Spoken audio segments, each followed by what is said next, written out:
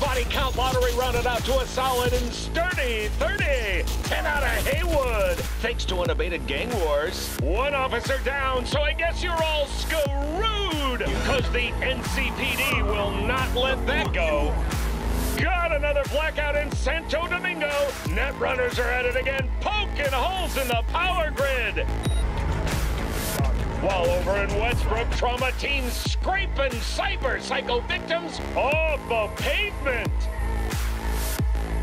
And in Pacifica, well, Pacifica is still Pacifica. This has been your man, Stan. Join me for another day in our city of dreams.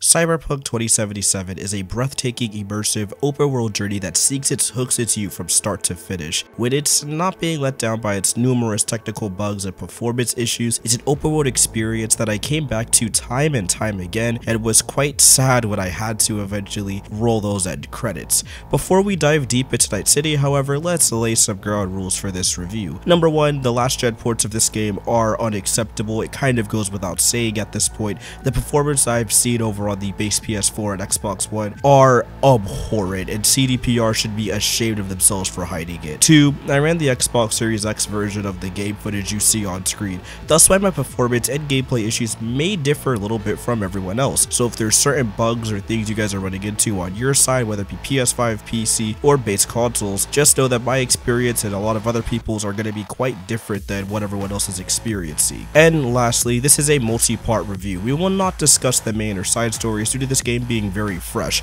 Upon completion of the game, I had an achievement tell me I was part of the 3.4% of people that finished the game and only 0.94% of people that finished a certain side quest line to completion. So I think it's only fair to hold off on exploring stories and themes and stuff of that nature until a later date, because no one has really finished it or even finished up certain side quests and plot threads and things of that nature. For now, let's just focus on the world building, a brief light story fluff, and the presentation, art style, as well as the gameplay for part 1 of this review. Alright, let's get into it. In Cyberpunk 2077, you have the option to choose between 3 different origin stories, the Nomad, Corpro, and Street Kid routes. I chose the Street Kid, a rough and tough guy who grew up in the underbelly of Night City, and from the jump always wanted more out of the city and was willing to do whatever it took to make it big as a mercenary. After some character customization and a brief origin setup that took around 2 hours to complete, the game opens up the Pandora's box that is Night City, and you're welcome to explore such a chaotic world. The gameplay is surprisingly in-depth for an FPS RPG. There's a multitude of builds you can create, custom tailored to whatever you're gunning for throughout the campaign. I went for a solo build. My guy could gunsling like nobody's business, had the fastest draw this side of Night City. Pistol reload speed was 60% faster across all the pistols and revolvers that I picked up,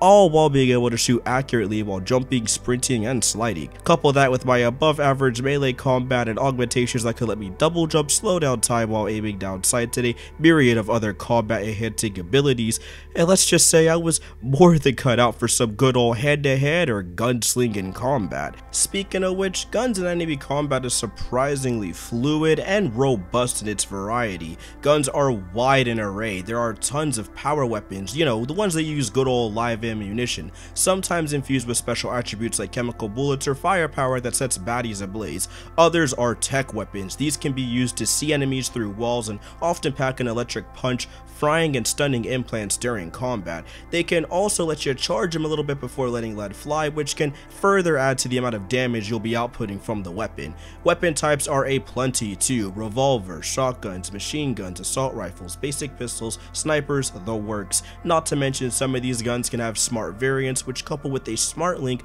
allows any of these types of weapons minus precision rifles and snipers to become essentially mini rocket launchers that can curve around walls and light up bad guys like it's Christmas morning.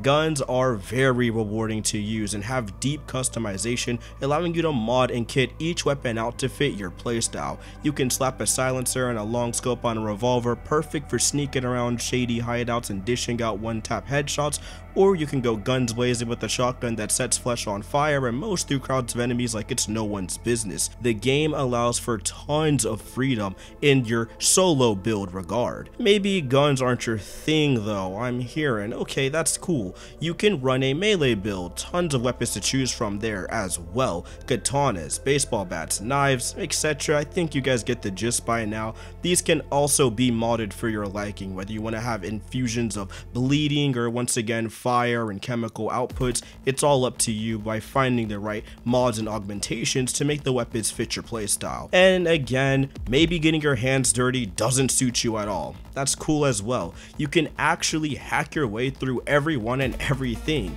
That's the Netrunner's build. They rely heavily on augmented upgrades and abilities that can be as simple as making people's guns jam, all the way up to frying people's memories and forcing the AI out of combat state so you can walk right into enemy territory like no one even knew you were there. The endless amount of ways you can approach encounters never ceases to impress me. I also really like how you can gear class builds to be that jack of all trades, to do a little bit of everything just like a tabletop game. The enemy variety doesn't slouch either. There's the typical gang members and grunts you fight, some using melee weapons, some using guns, but there's also some special cases, armored guys, drones, robots, mini-mechs, net runners that can jack your system and blind you or overheat your systems, and tons of other gameplay that makes it a constantly evolving experience. The gunplay is also surprisingly sublime. Punchy sound effects and jaw-dropping, mouth-watering reload animations just sell how powerful the iron you wield is. Got no time to creep around.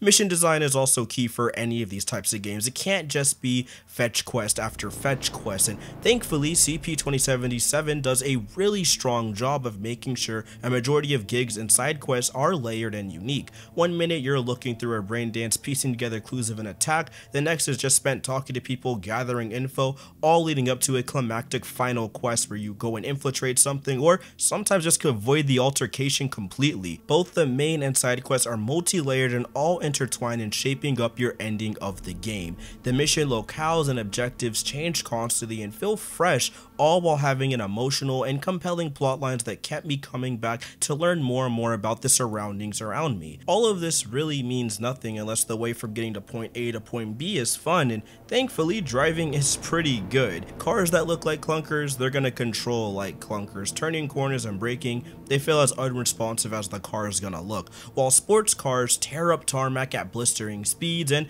have the grace and cornering of a sloth, meaning very difficult to pull off. For me, nothing beat the good old motorcycles, as whipping around corners and squeezing in between traffic felt gratifying to pull off as I raced through Night City. Only complaint, I really wish you could bust out your revolver or pistol or another small weapon and started shooting from your motorcycle or car. That would have made for some really awesome drive-by antics, and also no wheelies in the motorcycles.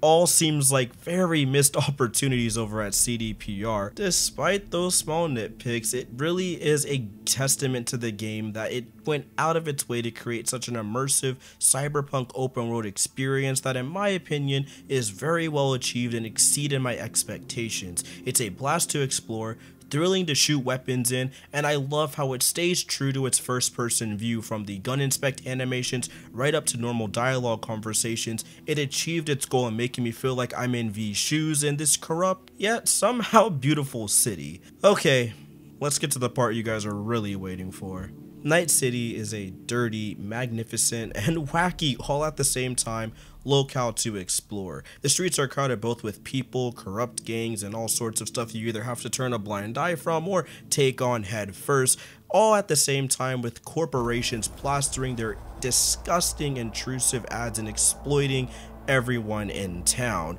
Each district is very distinct in its feel, and thankfully the highway and road system does a awesome job of making exploration feel familiar and grounds you in the game's reality. The draw distance especially left me in awe. When you're looking out at certain vistas, it felt like watching a bustling city at work. Tons of goodies and side gigs are tucked away in very obvious alleyways, and some are harder to find spots way out in the boonies, really rewarding your exploration of the map. Character animations are also a cut above the rest for once in a Western RPG. They don't do the same canned move hands a bit while talking and stop during dialogue. Characters are natural, ask for smokes mid-convo, take shots talking at the bar, have natural movements when positioning themselves during drawn out convos, and they really did an outstanding job of making characters come to life. And again, when they're not bugging out or skipping over dialogue and talking over each other, it is a really fun and awesome journey to take part in. The soundtrack to this game is incredible. On a quick side note, it is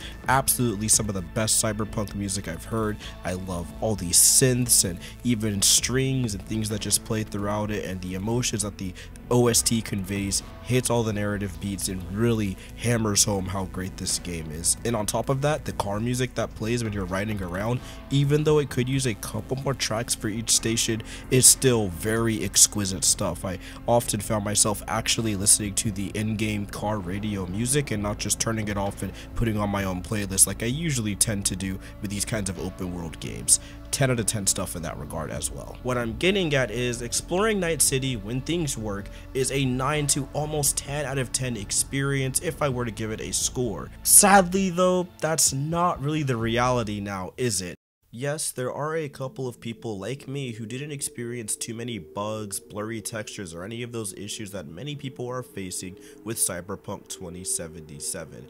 Personally, my playthrough was pretty much just fine. I ran into a couple of mini crashes that happened when I opened up my minimap, and other than the absolutely horrid police AI, I had a really fun time with the game and didn't run into too many big game-breaking things. But let's just be honest, these cases are few and far between. It is abhorrent over on the base consoles, as shown and stated previously. The PC version with the recent hotfix seems to be even more broken than it already was, and there is just way too many game-breaking issues on the PlayStation consoles that I can't even begin to number them in this video. I mean, we're talking people are crashing during scripted segments or getting softlocked out of the game and cannot progress during the Johnny Turret section.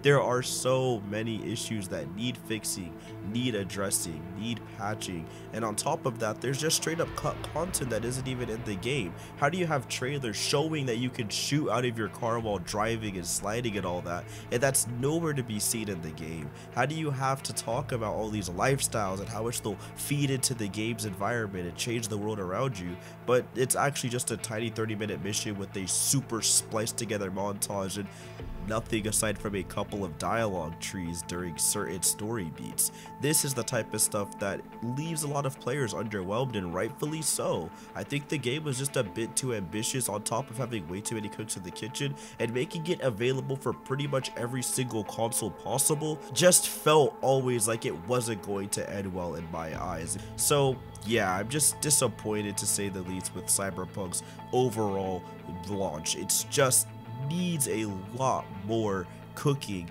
to be done, and the absolute betrayal of our trust in the community is insane, and I can't forgive them for that. If I were to rate Cyberpunk, due to the fact that it's so buggy and the current state it's in on a multitude of platforms, I have no choice but to give it a 6 out of 10. It is unplayable for certain people, and there's just way too many moving parts that make the game unfun to play. However, if you do somehow get a magic copy like mine where things are working and you only run into a couple bugs here and there and they're more funny than annoying, then yeah, personally it's an 8 to 9 out of 10 title if I were to give it a score. What I'm saying is I really enjoyed it. I really liked my time with the game, and I had a blast exploring Night City and interacting with the characters, and cannot wait to go back in there and explore the world and lore and characters once again, and really sink my teeth into all the different possible pathways and trees. I'm already learning about some stuff online that I completely missed, and could have learned that my playthrough could have easily gone from a simple 30 to 40 hours all the way up to 70 to 80 depending on which different pathways I take. It's insane, but alas, that isn't going to be everyone's experience, and again, at the same time, it's so unplayable in its current state. So, do I recommend CyberPunk 2077? Of course, I absolutely do. Next year, just purchase the game.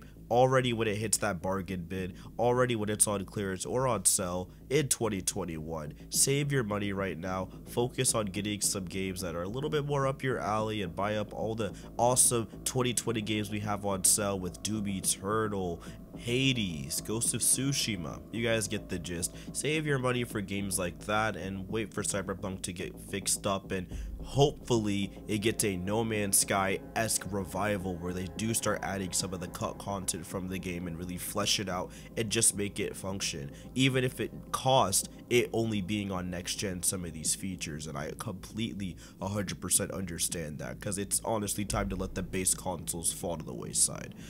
Well, that's going to do it for the Cyberpunk 2077 review. If you guys enjoy, you know what to do. Leave a like, comment, and subscribe down below. I'm curious to hear what your guys' thoughts are on Cyberpunk 2077, and I will see you guys for the next video. Have a great day. Peace.